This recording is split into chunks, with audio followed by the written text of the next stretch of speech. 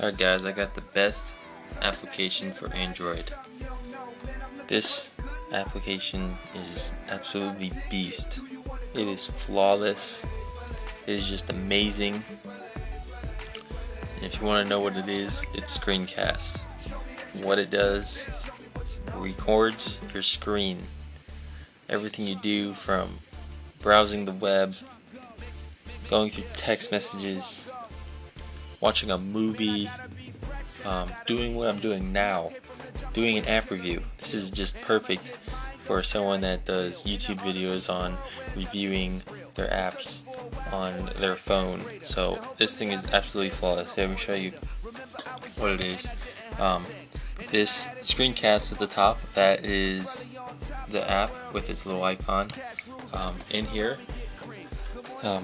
that is the record button. The red is the record button, but I'm already recording this, so it would be gray before you tap it to record.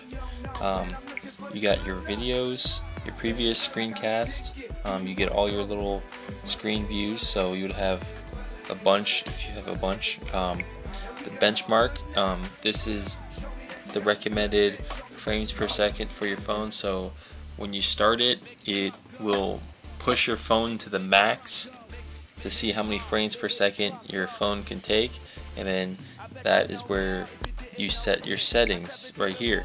So you can do the video resolution to normal or high, the video orientation to auto, portrait, or landscape.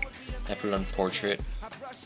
You can do frames per second, and that's where how good your phone is, from a bad Android phone with a horrible processor to an amazing phone with 40 frames per second, so such as like a Galaxy S2, maybe 40 frames per second, but I have a Samsung Captivate, the first Galaxy S phone, so I do 25, even though it recommends 21 to 20. You can also change the default name, so every time you record a screencast, you can set what you want to call it. It records audio, you can turn it on and off, and you can hide this application when you're recording. So it's just absolutely flawless. You can also record while playing games such as Fruit Ninja, but you do have a little slight delay when you click different stuff, so it might be a little lag, but there isn't really that much. It's loading faint, whatever the fuck that stupid shit is, opening faint. But yeah, no thanks, I don't like to have fun.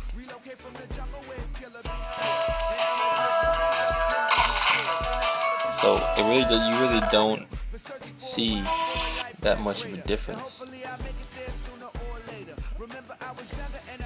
See, it's pretty smooth while the recording is going on. Yeah, but yeah, you get the point. It's not that actually very smooth. You can go through YouTube. Might be a little slight delay time from opening apps, Pandora, but you can actually go through everything. You know, browse the web, record whatever you want. Look at the weather, do whatever you want. See, there's a little slight delay there, usually when there isn't while you're not recording. But yeah, that is Screencast. It is $5 in the Android market. They do have a demo version that offers a limited time of screencasting. I'm not sure how long it is, but I did buy the full version for $5 because this app is pretty amazing. There's Pandora popping up.